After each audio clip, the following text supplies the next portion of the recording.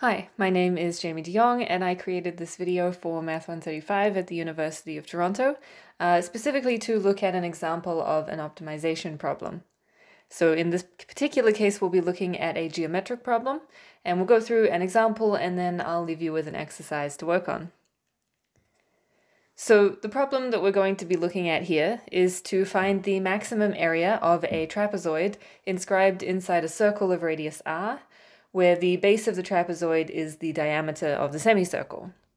Now, since this is a geometric problem, the first thing that we should do is draw a picture of what this is talking about.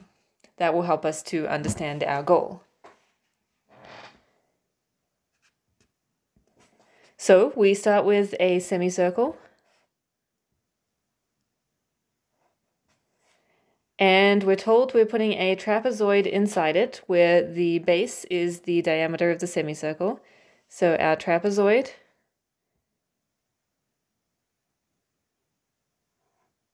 looks something like this. And the radius is r, so this length here is 2r. Now, you might be accustomed to finding the area of a trapezoid using a formula involving the base and the top of it and the height. But in this case, we don't necessarily know a whole lot about the height of the trapezoid. So we're going to use a different method to find a variable to describe the area width.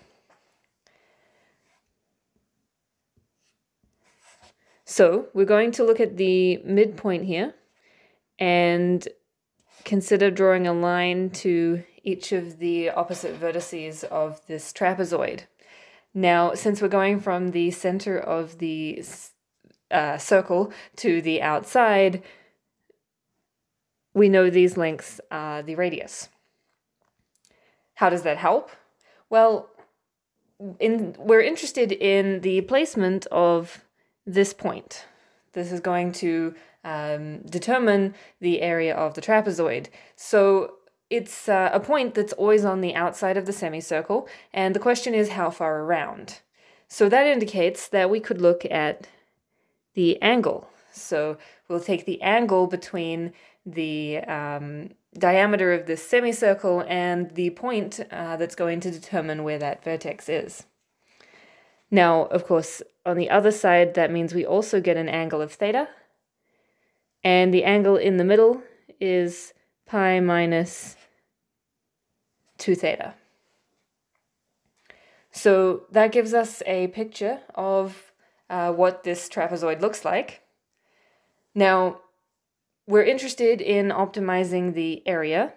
So first of all, we need a formula for the area of the trapezoid in terms of theta. So we have 3 triangles here. And you might recall that we can find the area of a triangle given 2 sides and the angle in between them.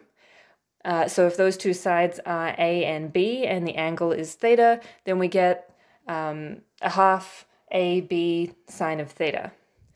And in this case, for, let's call this our first triangle, we have this side, it's R.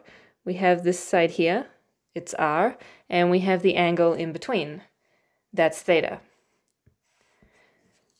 So the area of this first triangle is a half times the 2 sides, which are both r, so r squared times sine of theta. Now we also have to add on the other triangles. So this one opposite has exactly the same area by symmetry. And then we have the third triangle in the middle, which is again a half r squared, but this time it's sine of pi minus 2 theta. And we can simplify this slightly because the first 2 terms are equivalent.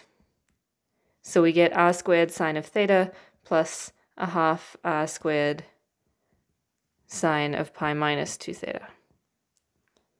So that gives us an expression for the area of the trapezoid in terms of the angle. and we're going to use it to find the maximum area. So the problem now is essentially to find the absolute maximum of this function on some interval. Now, what's the smallest angle we could have? Well, that's if we don't have one at all. So between 0 and the point at which these 2 points meet, which is if we had the point all the way up here, so pi over 2. So we're finding the absolute maximum of this function where theta is between 0 and pi over 2. Now, the first task is find any critical points. So we want to differentiate a with respect to theta. So sine differentiates to cosine. We get r squared cosine of theta. And sine again differentiates to cosine, but we also have to differentiate the piece inside, which is pi minus 2 theta. So we bring out a negative 2. This cancels with the half, so we get negative r squared cosine of pi minus 2 theta. And we find critical points by setting this equal to 0. So that means cosine of theta equals cosine of pi minus 2 theta. Now, when does that occur? Well, remember, theta is specifically in the interval 0 to 2 pi, which means pi minus 2 theta is in an interval 0 to pi. And if you have a look at the graph of cosine, the only point at which this can occur is if pi minus 2 theta equals theta. So that means pi is equal to 3 theta, so theta equals pi over 3. So we found a critical point. Theta equals pi over 3 gives a critical point. Now we want to find the absolute maximum, so we need to test the endpoints and test the value at the critical point. And whichever one is the largest will give us the absolute maximum. So one of the endpoints was 0. We have r squared sine of theta. Sine of 0 is 0. And then we have a half r squared sine of pi minus 2 theta. So sine of pi, and sine of pi is 0. So this gives us a value of 0. When we evaluate at pi over 2, we get r squared sine of pi over 2. Sine of pi over 2 is 1. And then we get a half r squared sine of pi minus 2 theta, which is sine of 0, which is just 0. So this is r squared. Finally, we're interested in the area at pi over 3, our critical point. So we get r squared sine of pi over 3 plus r squared over 2 sine of pi over 3, because pi minus 2 theta is still pi over 3. And we can use a triangle to quickly check what sine of pi over 3 is.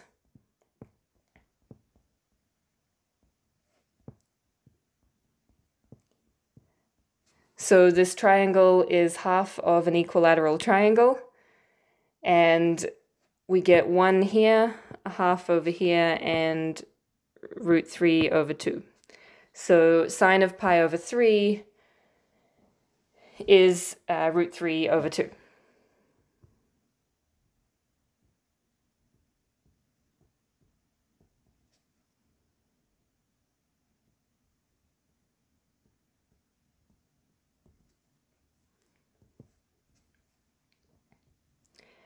And if we simplify this a little bit, we'll get 3 root 3 over 2 r squared, which is root 27. Sorry, this should have been over 4. So we'll get root 27 over 4 r squared. We don't need to know exactly as a decimal what this is, but it is greater than r squared.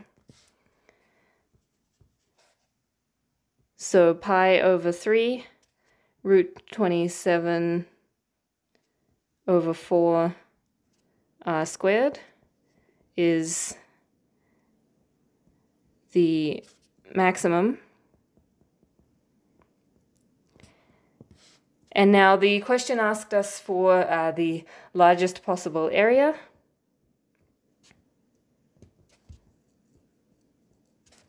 So we've determined it's root 27 over 4 r squared.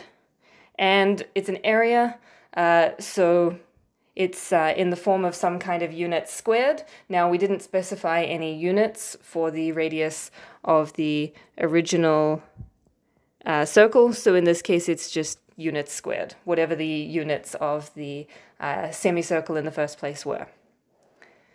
So we've drawn a picture and found a formula in terms of the angle, and then the problem became the question of finding the absolute maximum on an interval, which is something we already know how to do. Check the critical points and check the endpoints of the function, and whichever one is the highest is the absolute maximum.